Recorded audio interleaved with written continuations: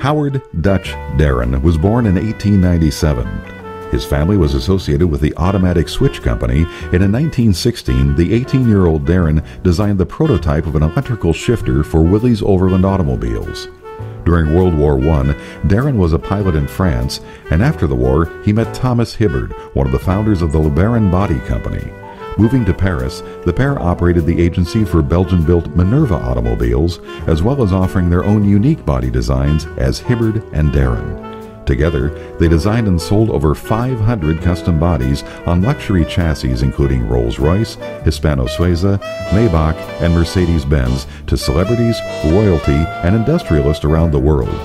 Following the stock market crash in 1929, Darrin teamed up with financier J. Fernandez, who bankrolled his business until 1937, when Darrin's friend, 20th Century Fox film executive Darryl Zanuck, suggested he return to the United States and offer his designs to the film community. Setting up shop on Sunset Boulevard in Hollywood, Darrin of Paris created custom Packards for actors Dick Powell, Clark Gable, and Chester Morris. Soon, the popularity of Darrin's low-slung design, featuring what became known as the Darrin Dip along the top of the doors, was noticed by Packard president Alvin McCauley, who added the Darrin-styled cars to the Packard line in 1940 in an effort to appeal to youthful buyers. This car, a 1940 Packard Custom Super 8 180 convertible sedan, featured Darrin's lowered and stretched hood line, raked windshield, and restyled rear fenders, and inside, a tufted leather dashboard and instrument panel made of the new wonder material, plastic. Although much lower than standard Packard factory bodies, this Darrin offered a spacious rear compartment, also finished in modern style.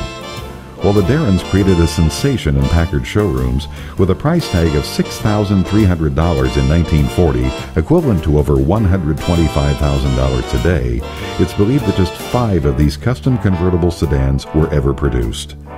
Howard Darrin was involved with design studies for the streamlined, non-classic Packard Clipper introduced in 1941, but by 1942, the last of the custom Packard Darrins were offered to the public. During World War II, Darrin served as an Army flight instructor, and following the war was back designing cars for several other manufacturers, most notably the Kaiser Fraser Company with his unique fiberglass-bodied Kaiser Darrin offered in 1954. Dutch Darrin lived until 1982, long enough to be recognized as one of the most influential automotive designers of the classic era, his career reaching its zenith with his spectacular Packard Darrins.